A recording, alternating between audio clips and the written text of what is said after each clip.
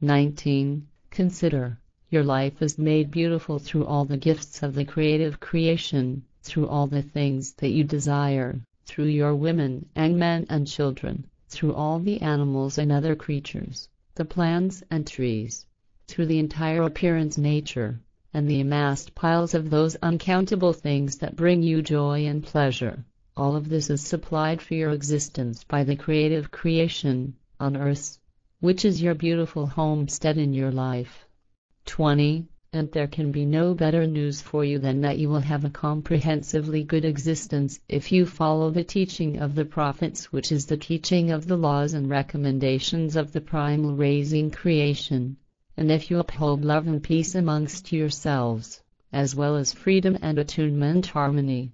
21. For those who fear the non-right and unknownness, the immeasurable garden of the truth is full of good and nourishing fruits, and the streams which flow through the garden are full of good and healing waters, and you shall live in this garden in pleasure so that you live in love and peace and fulfill freedom and attunement harmony. 22. And see, when you are present in the truth you will forgive the fallible ones and prevent yourselves from doing non-right. 23. And if you are steadfast and truthful and obedient in following the teaching of the prophets, which is the teaching of the laws and recommendations of the primal raising creation, then you will be free in your thoughts and feelings and will lead a praiseworthy life. 24. And know that the laws and recommendations of the primal raising creation confirm that there is no primal raising creation except for it. Therefore there are neither gods nor tin gods, nor people of your kind human beings, or liberators angels, and demons who stand above it. And so know that those who possess the true knowledge about the real truth are the keepers of equitableness fairness, whom you shall follow so that you too will be fair and connected to equitableness fairness. 25. Truly, the true teaching of truth, teaching of spirit, teaching of life is the teaching of the laws and recommendations of the origin creation, as it is explained by the prophets, and only the teaching of truth brings the acquiescence forbearance that the fulfillment of life demands so that life may thrive and not wither.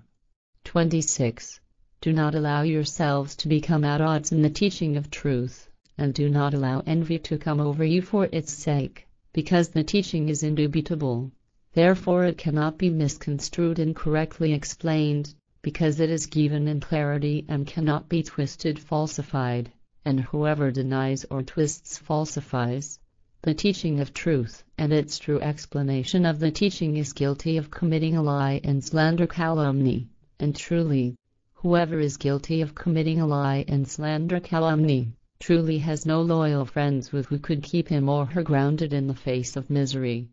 27. If those who are traitors or turncoat secessionists, or adversaries to the teaching of truth, the teaching of spirit, the teaching of life dispute with you, then do not surrender to them and do not follow them. If, however, you surrender to the traitors or turncoat secessionists, or the adversaries to the teaching of truth, then you will be badly led and brought onto the path of confusion so that you do not find the path of truth and do not fulfill your duty to the existence because you are following false messages and are also yourselves disseminating false messages.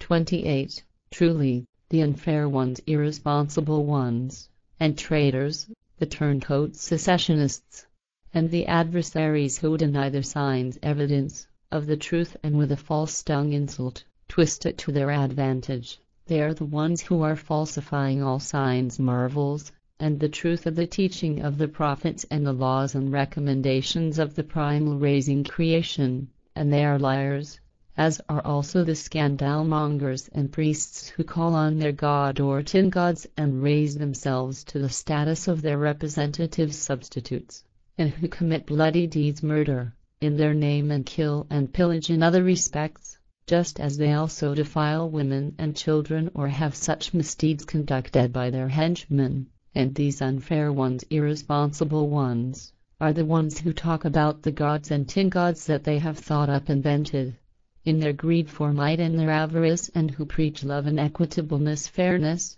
in their name, whilst on the contrary demanding hatred and revenge and retribution for everything if you oppose the fabulated invented volition of the gods and tin gods, although in truth this is in opposition against the bondage of the priests and therefore against the servants of gods and servants of tin gods, because gods and tin gods are not real, but are mere fabulations, inventions, by those who obtain worldly gain from these lies. 29. All the deeds of the unfair ones, irresponsible ones, who set themselves over you as servants of gods and servants of tin gods are not, and you shall neither be a believer nor a helper of them, because if you are then, like them, you will be far from the truth and far from the laws and recommendations of the primal raising creation, and therefore also servants of gods or servants of tin gods. However, if you are believers in gods or tin gods and in servants of gods or servants of tin gods, then you are acting in the non-right like them and against the truth and the laws and recommendations of the primal raising creation, which are given in the regulation that you shall be yourselves, and therefore that no might shall stand over you which you are obliged to follow, except for yourselves and your own responsibility for all things which concern you and which you perform.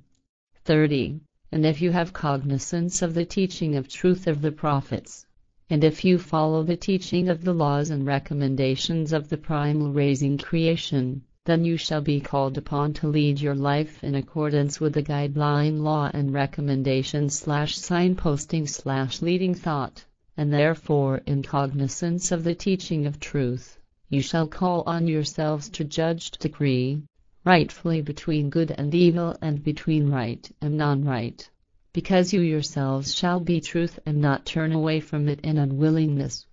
31. The fire of untruthfulness shall not touch you, not even for a limited number of days. Do not be accustomed to falsifying the truth yourselves, so that you may not be deceived in your knowledge about the truth.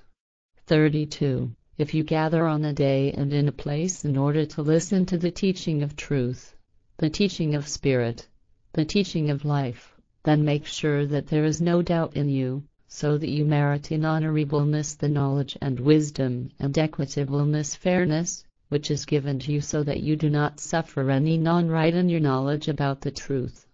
33. Pass on your knowledge of the truth of the laws and recommendations of the primal raising creation, and the teaching of the prophets, to whom you want, and take the truth and the teaching from anyone, from whom you want, but do not set yourselves above others with it, so that you do not debase them. Take everything that is good and everything that is truthful, then you will have might over all things in you.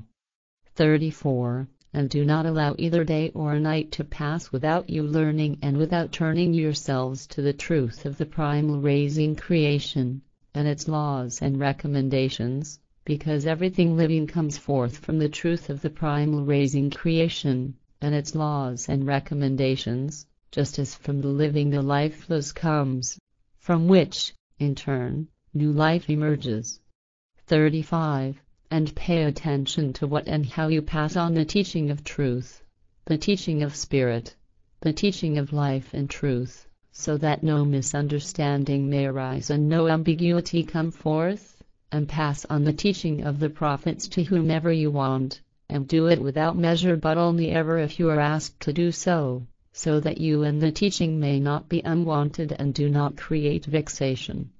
36. Believers in a god or tin gods, as well as those who are knowing in the truth and are unfair ones, irresponsible ones, may be your friends because they are basically people of your kind, human being, as you are, and you shall respect them as such, but do not copy them in their unknowing, in their inequity and fairness, and in their serving gods and serving tin gods, so that you may be free from this and will not enter into any connection with their doings. Gird yourselves with caution for the doings of your friends who are unfair ones, irresponsible ones, and unknowing ones, and believers in gods and tin gods, because they are passing by the truth and are thinking of leading you into their delusion if you allow yourselves to be misled by them. Therefore be warned and only act rightfully, as you are told recommended, by the real truth of the teaching of truth, the teaching of spirit, the teaching of life,